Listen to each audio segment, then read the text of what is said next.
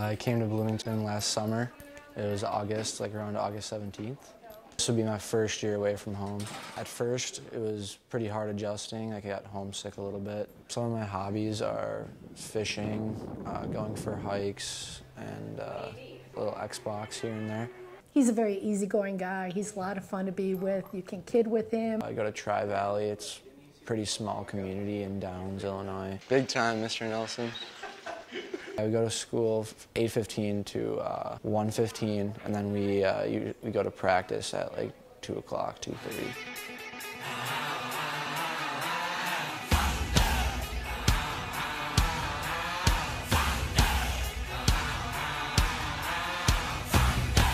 My name is Marko Reifenberger. I'm number 28 for the Bloomington Thunder, and I'm a forward.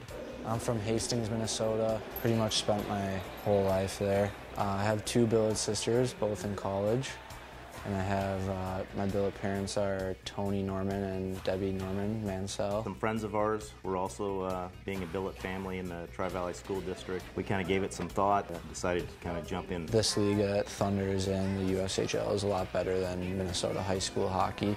I just decided to come and thought it would be best for like my career. And I knew nothing about hockey. Our first game, I couldn't even find Marko on the ice. I couldn't follow the puck. Always lost, and now by the end of the season, I knew when he should be coming in and going out, so it makes it a lot more exciting when you know someone. We're big hockey fans now.